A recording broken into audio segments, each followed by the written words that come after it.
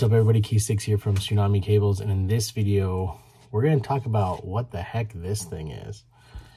So in 1987, Neutrik came out with our standard SpeakOn connector, which is the NL2FX. This thing is amazing. Absolutely love this connector. Have loved it for a lot of years. Just the industry standard go-to amazing speaker connector, 2-pole, just beast of a worker. So Neutrik has discontinued this guy. I don't know why, but they have. They've discontinued this connector. Now they've come up with this guy, which is the NL2FXX-W-S. Good luck with that one. And overall build quality, we'll show some pictures of it. Overall build quality is really nice and really good. I really like what they've done design-wise as far as building goes.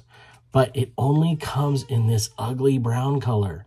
And again, sorry, the lighting's not the greatest for this, but it's just in this ugly brown, and it's really ugly. I don't like it at all.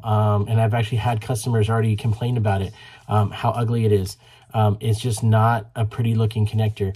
So I'd love to know what you think down below of this connector. Now, that being said, very well made. The way it's made, the way it's actually designed as far as the production goes and how to actually terminate a cable and make it, it actually is designed very well. So kudos to Neutrik on that. But other than that, this thing is ugly. So let me know what you think down below.